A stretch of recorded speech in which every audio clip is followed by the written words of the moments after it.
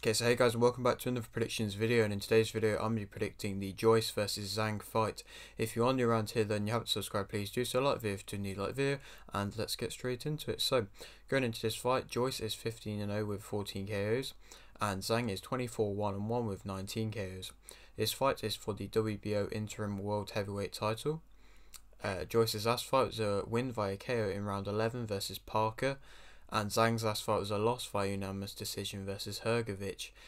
So yeah, that win for Joyce was a great win and a very, very impressive performance, and an overall a war of a fight, to be honest.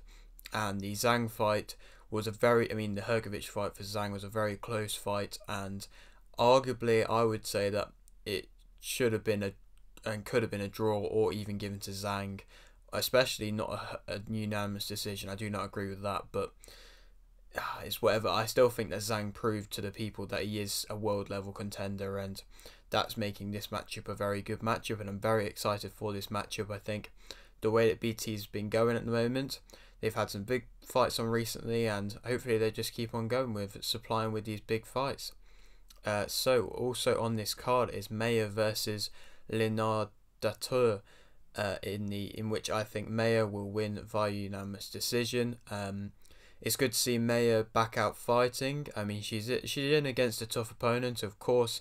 Leonard Dateur beat Baumgartner and was her only loss, and obviously that was earlier on in her career, but there's still something there in that. And Mayer, of course, is coming off the loss versus Baumgartner and gonna be wanting to rewrite her wrongs, I suppose, and going to be really determined to win this fight, and I think she will certainly do that. And this fight might be possibly seen as a bit of a stepping stone for the rematch versus Baumgartner, but of course you can't overlook this opponent, and I still think she will win very convincingly.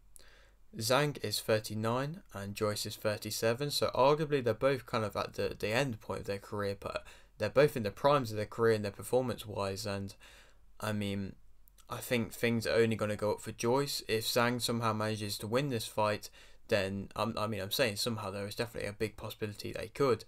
Then this is going to be massive for him, and he probably will get thrown into a world title shot. At least you'd like to think. Maybe if not, then another interim or like an interim kind of level fight, because that will be a massive win for him if he can win this. And I respect him very much for coming back and fighting a person in Hrgovic. I suppose Zhang probably knows that he hasn't got ages left in his career, and so he's going to be wanting, now he's at this high level, these tough fights, and so I respect him for going straight back in from a close tough defeat to getting himself back in with a very tough opponent. This is in Joyce's home country of England. Of course, Zhang's going to be wanting to avenge his last fight with that controversial, to an extent, decision. Joyce, as a fighter, is an attacking fighter. He imposes his physicality. He has an amazing chin. He's a pressure fighter. He jabs well. He's durable. He's well conditioned. He's relentless. He has good combinations. He's patient. He finds the openings. He's consistent. He stalks you down. He throws big hooks, and he wears you down.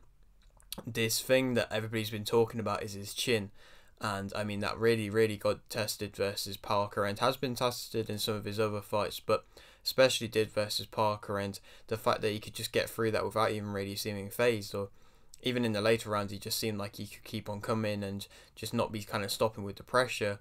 It's just very impressive, and nobody's really seemed to be able to do that versus Parker. And to be able to stop Parker, I think that was the first time that Parker's been stopped. Like I said, it's very impressive, and really did assert himself as one of the top heavyweights around at the moment. And yeah, it's just, I don't know how he's got that amazing chin, and he just has. And of course he is a big guy, and so he always imposes his physicality. And I suppose fighting somebody like Zhang, a 6'6" guy as well, and a very tall kind of presence and big presence as well, it's going to be maybe something a bit different for Joyce, not being able to impose his figure quite as much. But he has been in there with other big opponents in the past, but I'm just going off the last fight versus Parker, where Parker isn't exactly a small figure, but he's not as one of the biggest heavyweights around, and so he could kind of like assert his physicality a bit more. I don't know if he'll be able to do that quite as much in this fight, but you never know. Of course, he's very well conditioned. I'd like to say that kind of in the later rounds he gets into it more, and he is a bit of a slow starter at times, but he does work his way up, and that was what he was doing versus Parker, and that's how he managed to get him out there, because Parker was looking very tired and quite sluggish as well, really, at the end of their fight. But Joyce was just getting better with each round and improving with each round, and I think the fact that he is a bit of a slow, patient starter can and does work in his own favour, and I'm sure that's part of a game plan as well. He is a bit like reckless, I suppose, at times. He can go in, like I said, he throws the big hooks, and they're not really overly technical or anything like that, but they're powerful, very powerful. Of course, both fighters are very powerful fighters, and I think that's something which I think if he fought somebody maybe like a Usyk, then it could be a bit of a different story for him, because he might be outboxed. And I mean, he has fought Usyk in the amateurs and he did lose, but he did get outboxed. But this kind of opponent in Zhang isn't going to be somebody which you can really envision outboxing somebody like Joyce, or just in general outboxing anybody, because that's just not really his style. So I'm sure that's something you haven't really got to worry about too much with this opponent. Joyce is kind of the negative sides of him, I suppose. He's not as fast. I mean, sometimes he's quick on his feet, but in that Parker fight, he wasn't overly fast. He's not got crazily good athletic ability. He can be hit. He does kind of use his chin as defense, which obviously it's been working out for him at the moment, but you can't always do that, and I'm sure maybe later on in his career it might affect him more, especially with the fact he is 37. That kind of age might kind of come all at once, where he's just going to struggle with being able to do that. And it would be interesting to see when he does get to that point where the chin isn't quite what it used to be.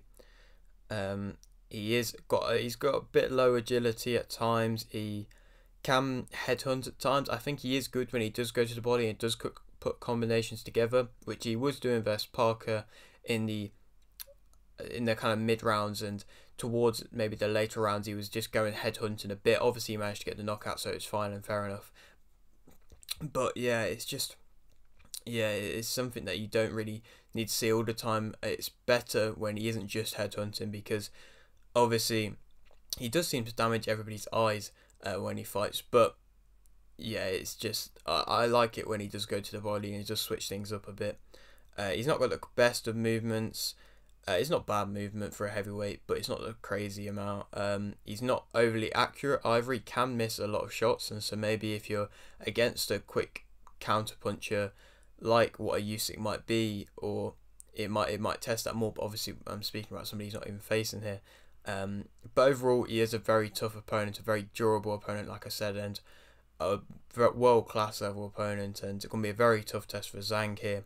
So yeah, let's speak about Zhang. I mean, he's a fast starter, sets up his shots well, he's a press-up puncher, he takes fights to the opponents, he's not overly crazily well conditioned, he can slow down a bit in the later rounds. Overall, I mean, obviously he's got that power in him as well, that big left hook, and it's impressive to watch him fight. I love watching him fight. I think he's very entertaining. Even in his press conferences, he can be entertaining. For this, he's been quite entertaining, saying he doesn't even... English isn't his first language. He's just been very entertaining still.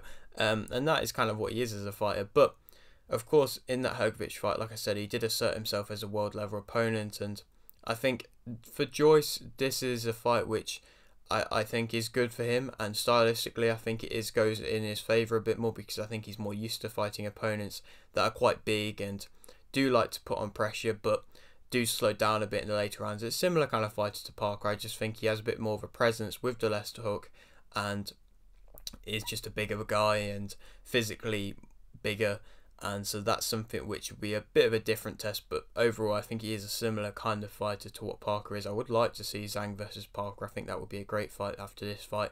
But of course, it would be an interesting fight. I do really like this fight, like I said. I'm kind of just waffling now. I'm trying to think if there's anything else I've got to say for this fight. I don't think so. So let's go into the actual prediction part of it. So Joyce is the favourite for this fight, and I think that Joyce will win via KO in round 10. I think the only chance of Zhang being able to win realistically is a counter really early on that kind of catches Joyce flush and maybe gets a knockdown, but I just don't see it happening. If Zhang could maybe go to a decision, sometimes Joyce doesn't mind giving a round or two away, so maybe that's something, but I just don't see Zhang's chin at his age either, being able to withstand Joyce, especially in the later rounds where he's still going to be thrown with a lot of volume and with great intent. And so yeah, I do think he'll be able to get a late stoppage, similar, like I said, to the Parker fight. I think it will be a similar kind of fight. And then next options, people are speaking about Wilder. I mean, that is a big fight to make, especially because it is a fact of probably one of the hardest hitters in the world versus one of the best chins. Can his chin be tested against a Wilder punch? But I don't think Wilder's going to want to take that fight, because I think the main weapon for Wilder is his power, and if somebody's kind of being seen to be able to stop that power, then I just don't see why Wilder would want to take it when there's probably other options out there for him. So I've not put him as a main option. I think Fury could happen with the way that things are going with Usyk at the moment, and of course Frank Warren being the promoter for both, that definitely could happen. Usyk could be an option. I doubt he would fight him. Obviously, I know Joyce wants to fight him to avenge the loss in the amateurs, but I just don't see that happening right now. Ruiz, I wouldn't mind that as a fight. I think that'd be possibly a bit more of a difficult fight to make, because of course it's the American side of things. I would really like that fight though.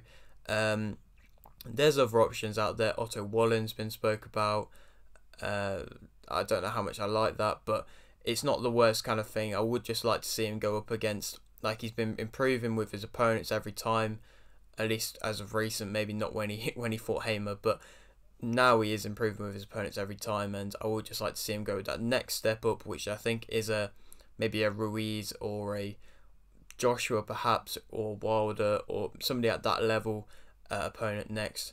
But yeah, it'd be interesting to see where he goes from here. But yeah, that is it for today's video. Hope you did enjoy. Like the video if you did like this, subscribe if you're new, and thanks for watching.